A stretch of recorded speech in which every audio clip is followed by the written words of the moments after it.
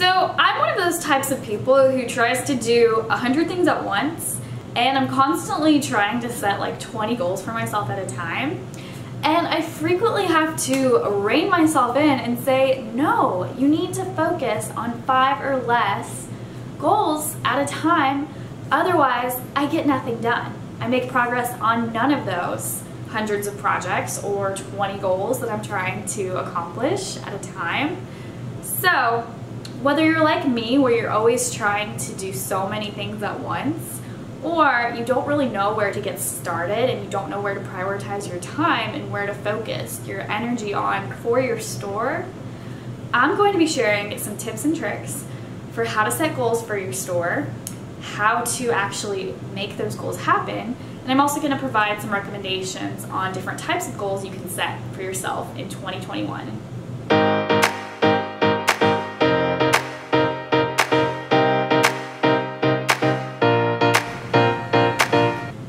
Goals for 2021 is really to find balance. Like I said, I'm always trying to do so much at a time, and I'm always trying to cram so much into a day. And what happens a lot of the time is I will be working like 4 to 5 days out of the week, just go, constant. And then by that 4th or 5th day, I just completely crash and burn, and I face serious burnout, and it takes me a very long time to recover. And the whole time I'm just feeling so guilty that I'm not doing more. So one thing that I'm personally going to incorporate more of into my own life is balance. Finding time where I will focus my energy on certain tasks for my stores or my businesses, but also time for myself and time to relax and let myself recharge so I have energy to go back to getting things done the next day or the next week.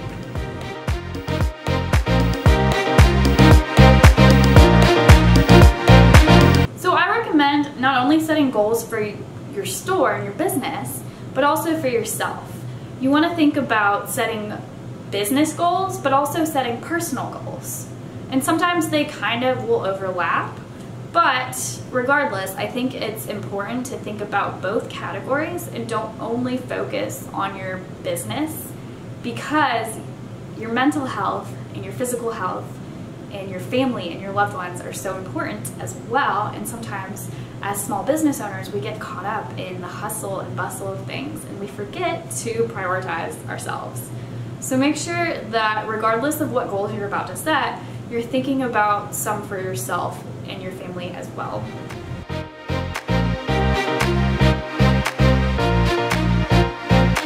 So my next recommendation is to think about how you're going to prioritize your goals and how you're going to actually accomplish them.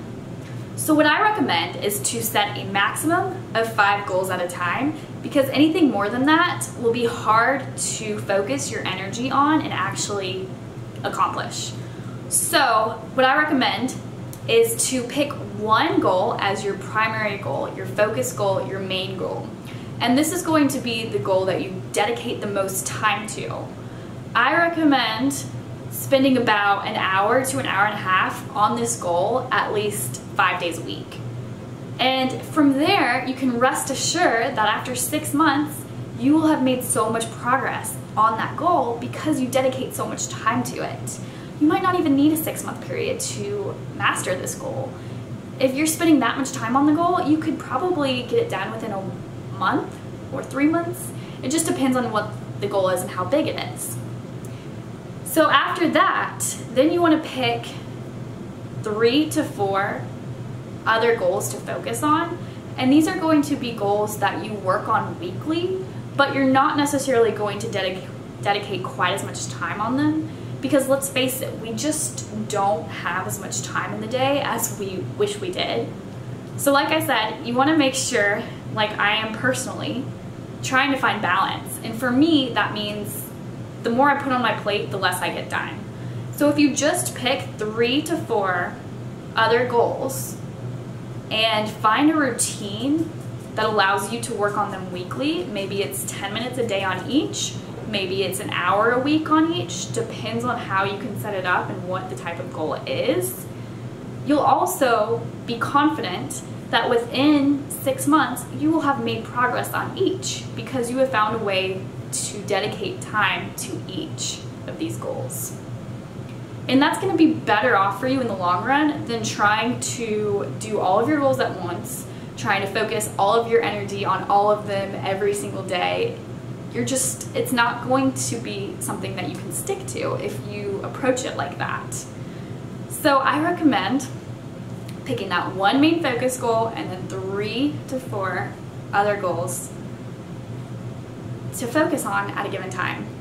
And then once you've completed one of them, of course, that's when you can come back and try to work on the next one.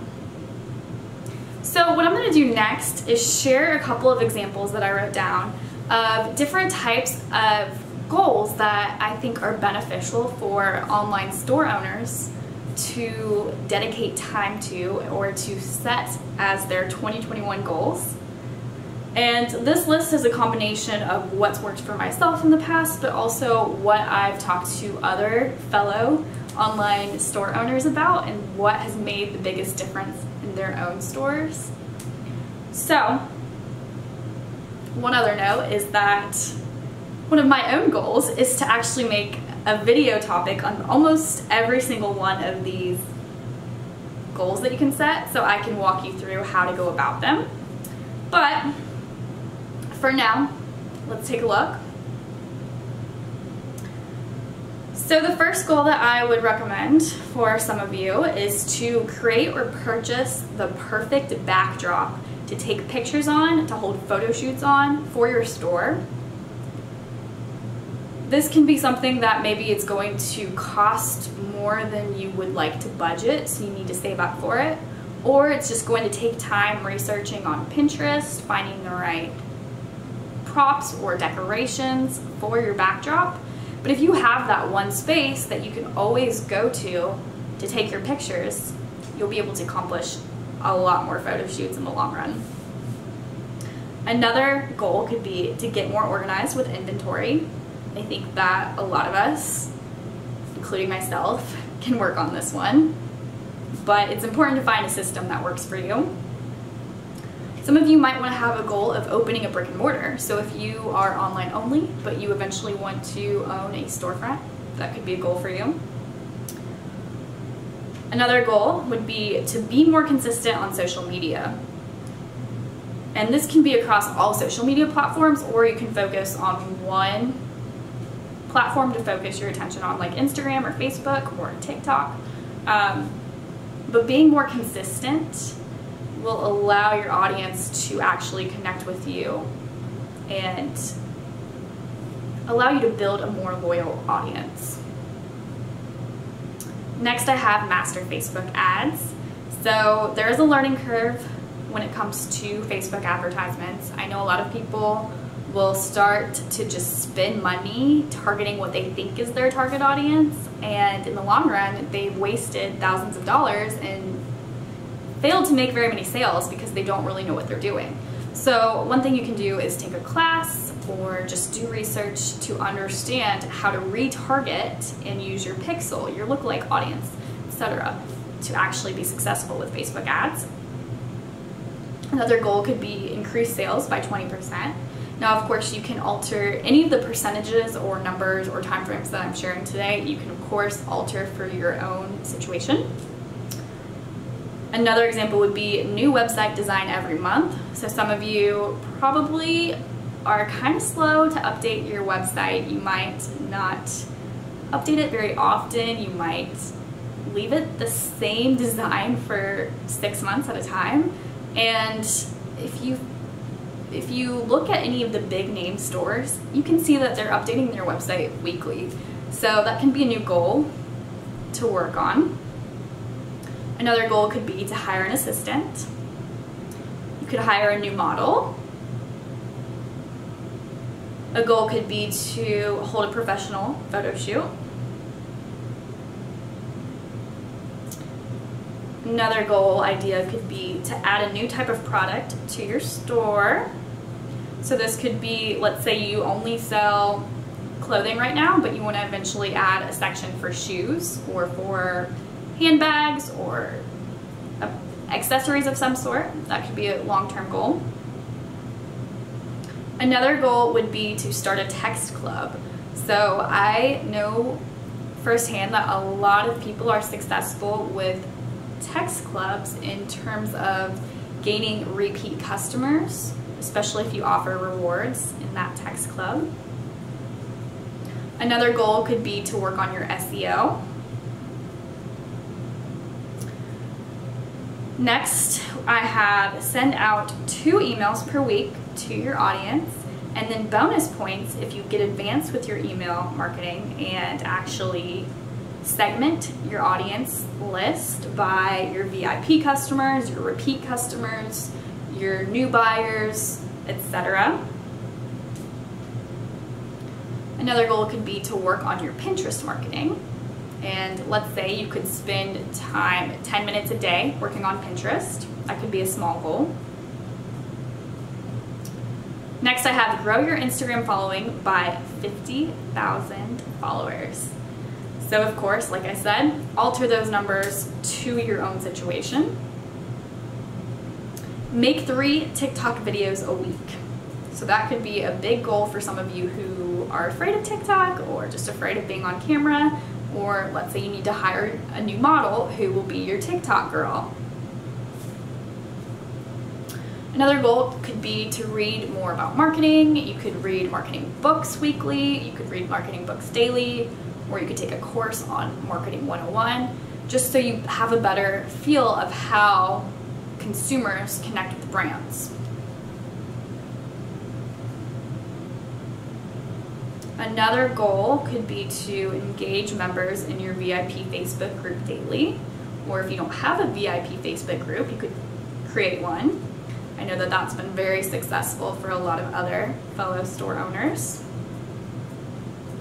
Another one is similar to TikTok's, but to create reels for Instagram. Maybe you don't want to get on TikTok for whatever reason, although I advise against that. You should definitely be on TikTok in 2021. But you could focus more on reels as well. Or you could simply take a sales course or read books about sales. So those are my recommended goals. Of course, there are so many more that you can think of for your own store, for your own situation. I just wanted to share a couple of different examples to help you get started. So going back to what I was saying earlier about prioritizing your goals, let's say that one of your goals is to become more organized with your inventory in the next 3 months. Well, that's probably not going to be your primary goal or your focus goal. It can probably be one of those 3 to 4 other remaining goals that you set.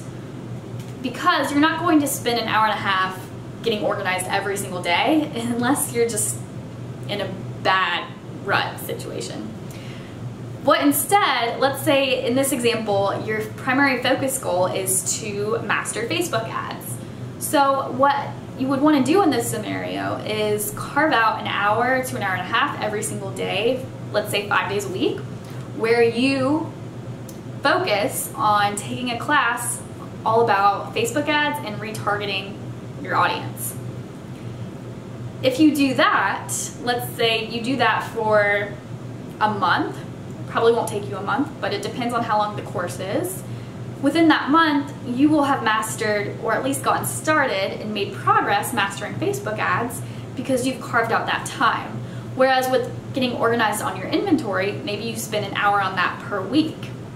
And then you spend 10 minutes a day on Pinterest marketing. And then you have your 2 other goals that you set aside, either an hour a week or 10 minutes a day, whatever it is for you.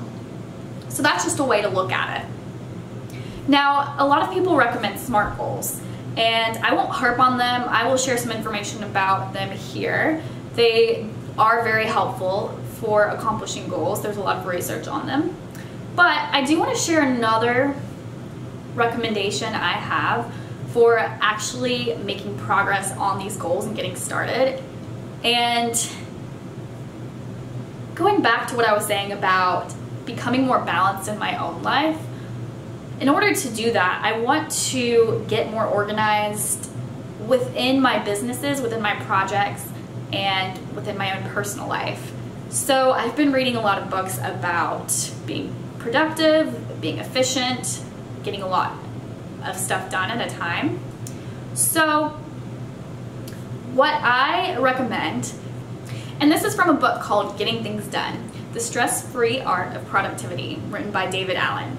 And what David recommends is that when you come up with either a goal or a project or just anything on your to-do list, you should not only write it down and capture it, but you should also then list two things. One is the first step or the first action you need to take to make progress on it.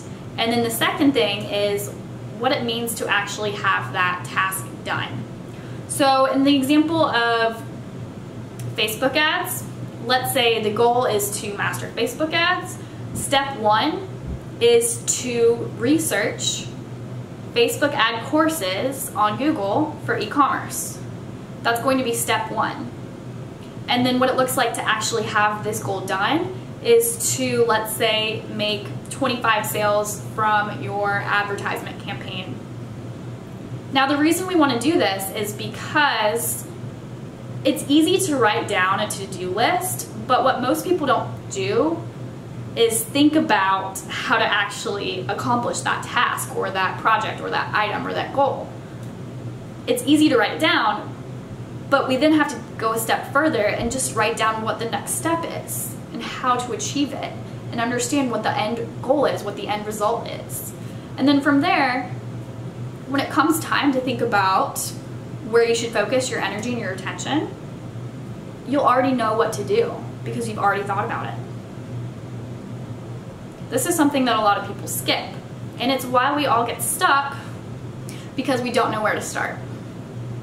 So that's it for today's video. Make sure you comment down below and share what your goals are for 2021 so we can all check them out. I'd love to see what you're thinking. I hope you enjoyed this video. I hope you gained some insight on some ideas for what types of goals to set and how to actually accomplish them so you don't feel so lost when it's time to get started. If you did, make sure you like this video, give it a thumbs up, and hit subscribe. And with that, I will see you in the next video.